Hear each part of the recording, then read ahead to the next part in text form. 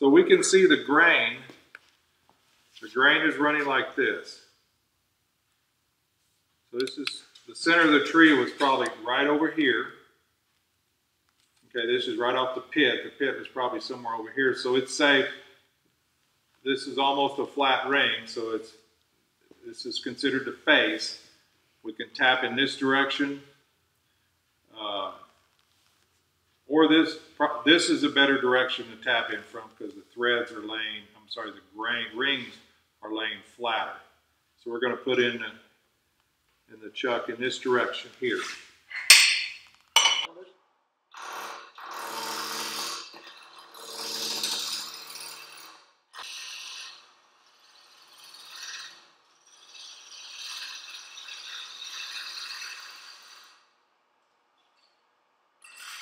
That works. I'm going to bring the tailstock off the piece. Tool wrist can stay where it's at. It's in good place. I'm going to restart it up. I'm just going to clean up the face just a little bit. Tool fully closed.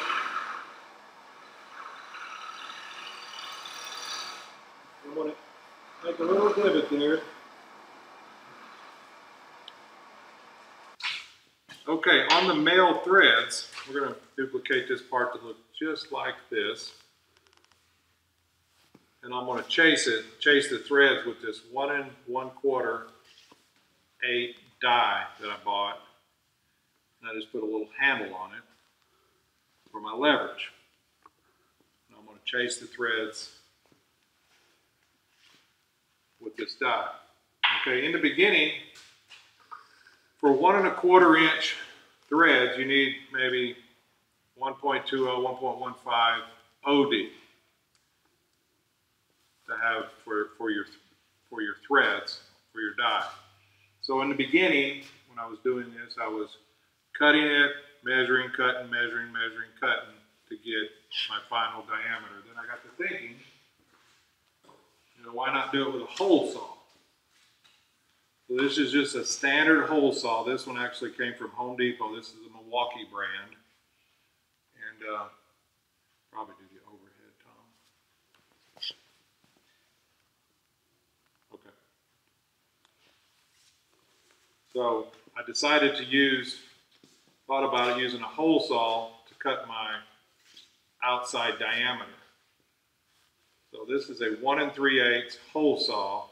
Milwaukee, Home Depot. I got one from Lowe's also too. I forget the brand, Linux or something like that. They're both very similar. So the wall thickness on this piece is roughly a 1/16. So that gets us down to the 1 1/4. Okay, that's still a little bit big. So what you do is a Dremel or some other tool with a stone on it. You take it apart. Just on the back unscrews, there's a set screw right here. Take you a stone with the drill bit not in there and just kind of kiss that inside, bring it around, and what you're doing is getting rid of the kerf on the inside. And so you'll do that, make a test cut, check your diameter. If it's still a little bit big, do it again. Just keep on moving it even. So this one will cut about 1.20 roughly. Also, a lot of it depends on how on center everything is. You're cantilevered out. Sometimes, you're not quite on center, so your hole. This might be something, but what it's cutting over here might be something a little different. So we're going to cut about a 1/2 inch deep with this tool. Now there's no kerf on the inside. And so I don't want to cut the whole piece with all the wood in there. Plus I want to save my bed and everything else. So I bring this up and I will make a mark. I'll make a mark for me to cut. So face shield down. This is all set. Again, anytime you got a Jacob's chuck in here, always hold on to it. So we're going to turn the leg down, bring the speed up. Nothing crazy. This is probably 400 or 500. Bring the tailstock up. So it's pretty close. You want to have it tight when you go in there because the drill bits, they love to walk. So I'm just going in there and I'm just going to end it. So I brought the hole saw up and made a little indentation so that inside shoulder is actually my OD. So I'm just going to bring it down, get rid of all this wood for about a ½ inch deep. Speed up the lathe a little bit.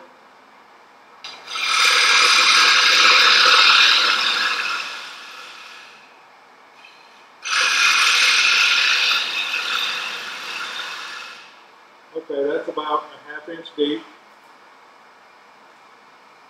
Okay, so now what we'll do,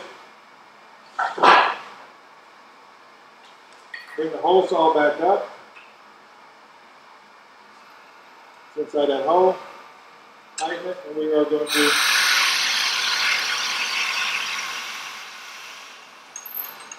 now we have our OD for our tap. Stop the lathe for a second. We're through with this one.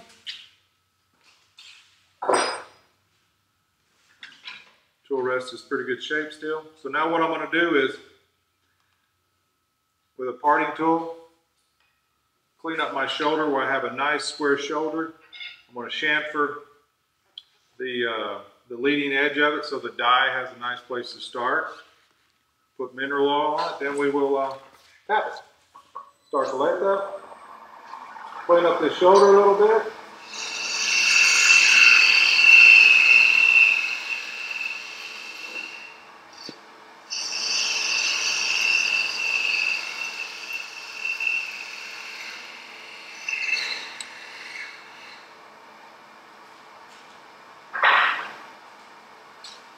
My negative rake scraper, my skew, is taking that edge off. Now we're going to kill the lathe, or stop the lathe, not kill it. Mineral oil again. Okay, on my lathe, this just slips over the quill. I'll have to hold it with my third hand on this one. And what that does, you want to keep the die straight.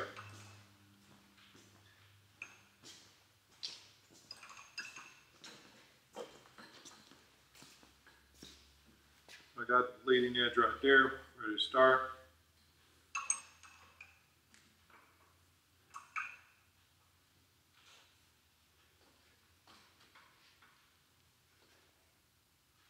Okay, there's hardly no pressure on here. I just want to make sure my die is straight. If this was to slip over there, it's a lot easier. You don't need the third hand. So I'm going to lock the headstock.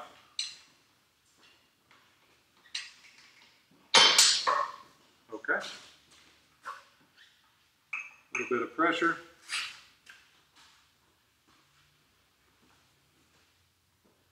With just a little bit of more of the mineral oil in there.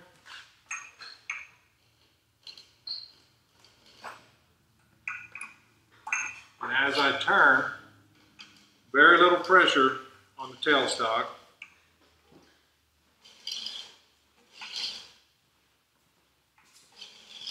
And you're going to bring it all the way up to the shoulder. Right there.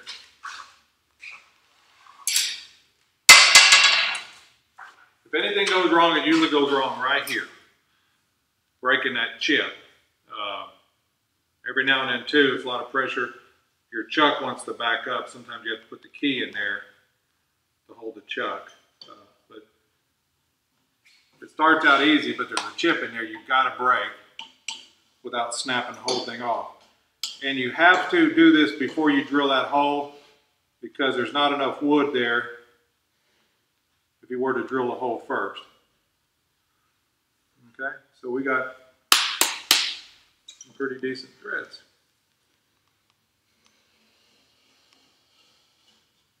Just to double check that.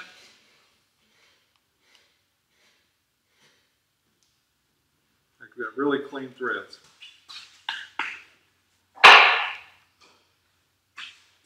I'll unlock the headstock. Now remember we were talking about perfect and imperfect threads. On this particular piece we only have perfect threads. for maybe the first 1/8 or 3/16 in there, then it goes imperfect. On this particular piece, we're perfect out here, but we're imperfect in there because the die has not had a chance to cut all the threads. And also too, on the bottom, it didn't cut at all, so you always have to undercut when you're making threads, especially on a shoulder. You have to undercut that last thread. And we will do that with a parting tool. And I'll do a narrower one. I mean, it's an 1/8 inch, 100 thousandths parting tool. So everything's good here. I'm going to put my face shield down, start up the leg. And I will just barely undercut that shoulder. And we're only going to go as deep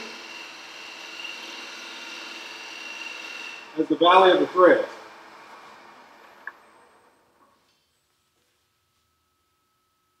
Okay, so if we were to test this now, we're not going to make it all the way down. Because first of all, we ran into this shoulder. We need to undercut that because we drilled 1 3/4 here, so we need to get just a little bit under 1 3/4. We're actually sitting about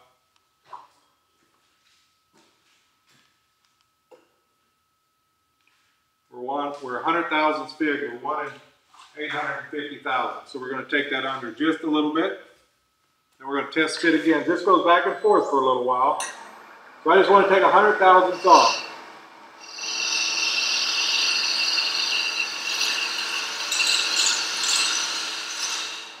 Let's test it. On the end, get him out of the... Okay, we're in.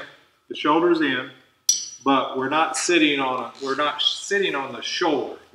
What it is, the threads are getting tight, and we need this shoulder here to rest against this shoulder here to do the top. Otherwise, there's a very good chance we will snap off the thread. So what I'm going to do is shorten the top now just a little bit, maybe about 1/8 or so. Face shield down.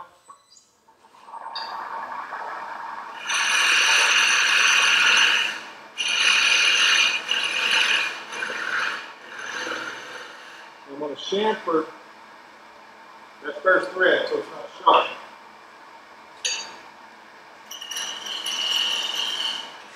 Okay. Stop it.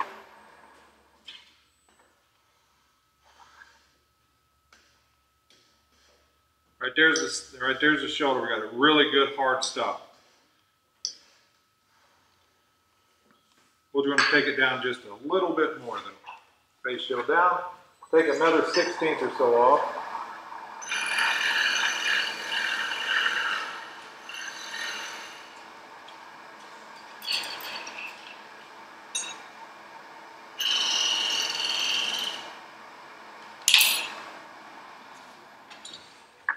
Tester fit. All right, there we got a nice hard stop.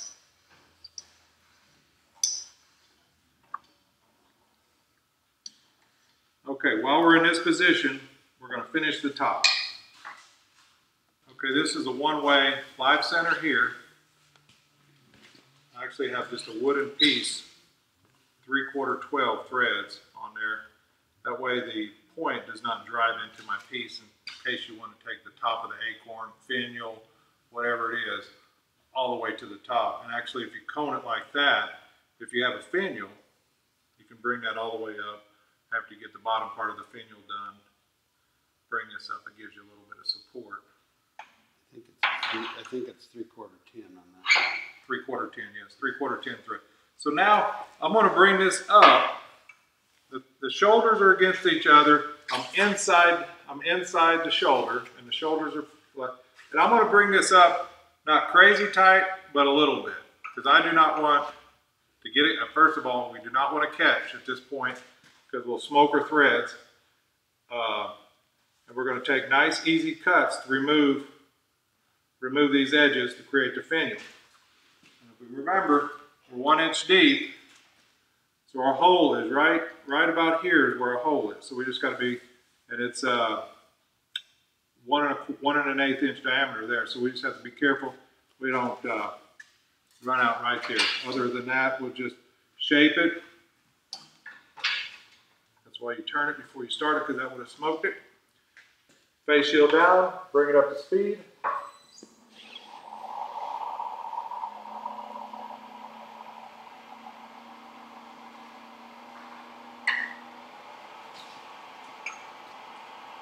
I'm just going to make light, easy cuts.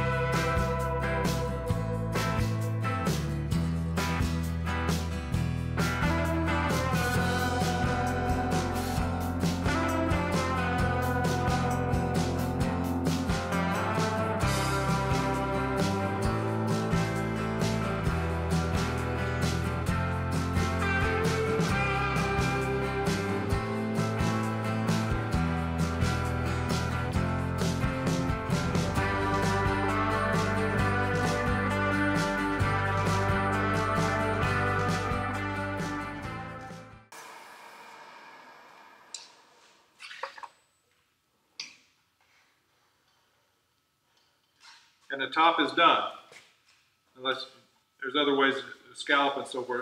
Sometimes your top will get jammed on there pretty hard, you just can't get it off.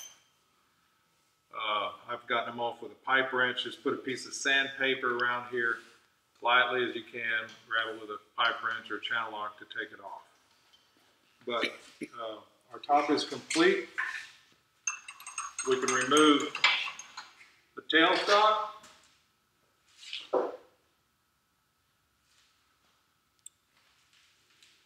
And we're going to drill the center out with a 7/8 inch Forstner bit. I've tried the 7/8 inch drill bit.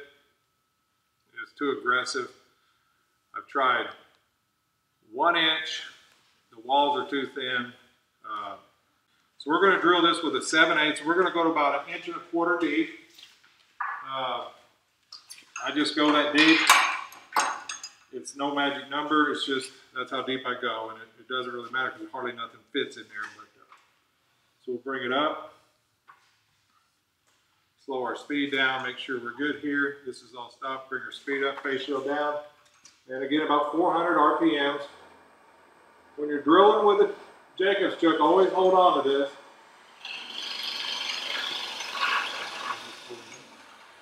If you don't see your chips coming out, see how they packed in there? You want to bring it out because the next thing that's going to happen, you're going to get into a bind.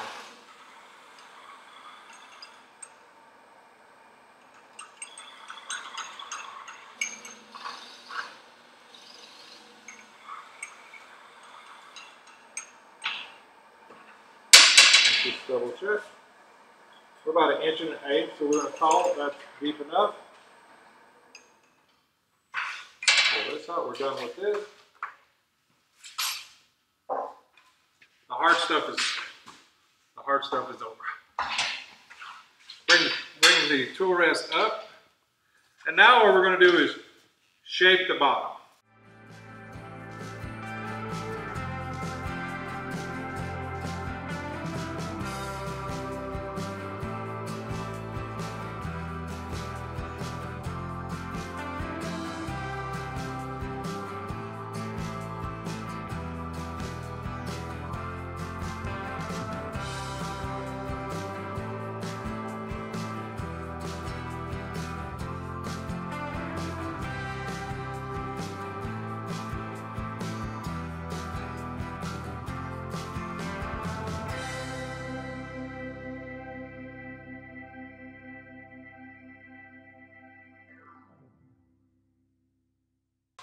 Okay, so that part's done. So now we're just going to part it off.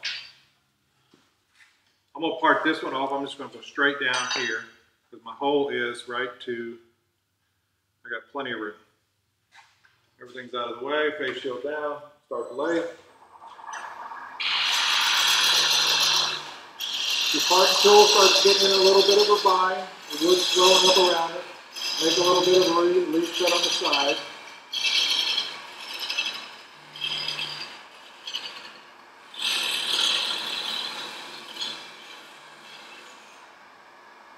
There's our bottom.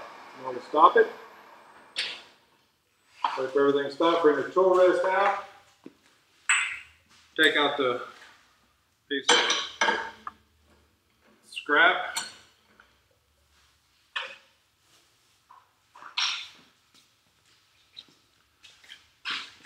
So I have a bunch of these for different occasions. So this is a 1 1/4, both ends. Also got a tenon on there. Since this is a metric, mine won't spin up on it, so I'm going to pick up on the threads. But this allows me to put the bottom in there. Put the bottom in there. Remember, we're only 1 1/4 deep.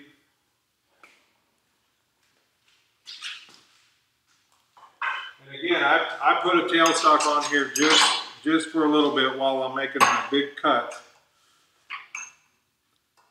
And I got a little bit of pressure on it because I want that pressure against the shoulder. I don't want the pressure on the threads. Okay, that all looks good. Face shield down. We'll bring up speed.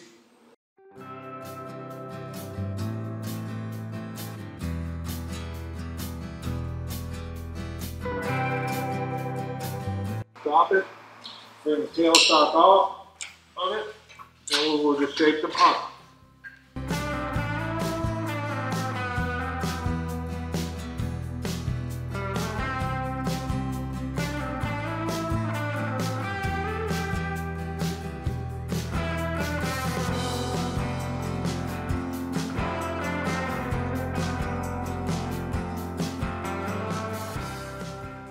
So there's their bottom.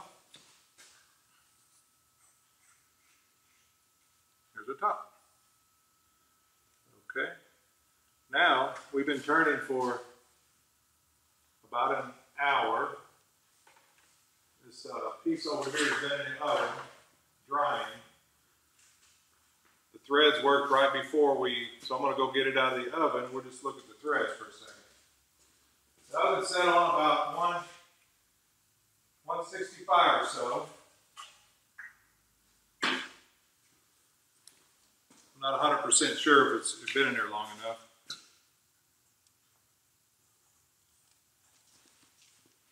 All right, they're in a bind right here. That spun up earlier.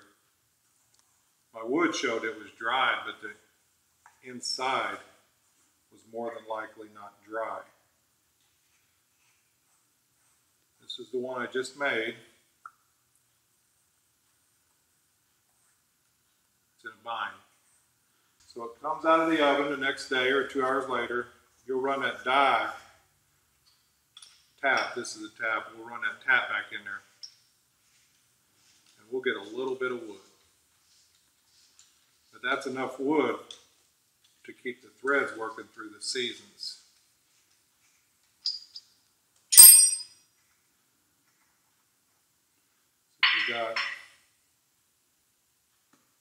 That's what I got out of it. So now this piece,